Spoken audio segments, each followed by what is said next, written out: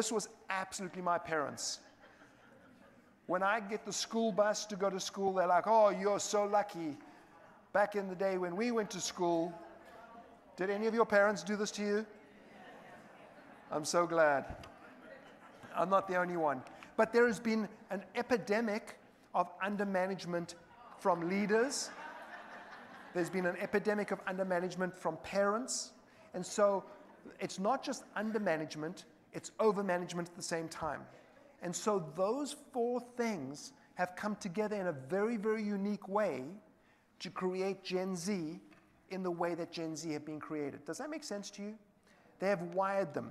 And so what I want to show you is this. There's an analogy, and I'm going to use it a lot today, so catch this analogy. It's not a complicated one.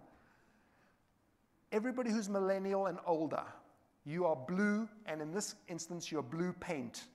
All the blue painters, show me your hands again, millennial and older. Okay, thank you, thank you, thank you. You're all blue paint, okay? This perfect storm that I've just explained to you, that is yellow paint. Those four things I just explained to you. Now you pour those things onto the world, and slowly but surely, the world starts to turn green. Does that make sense? So I want you to know, everybody that's blue, you will be turning green. In fact, I'm going to show you one or two ways you are already green. So the world of tomorrow is green, and once you're green, you can't go back to blue. You know that, right?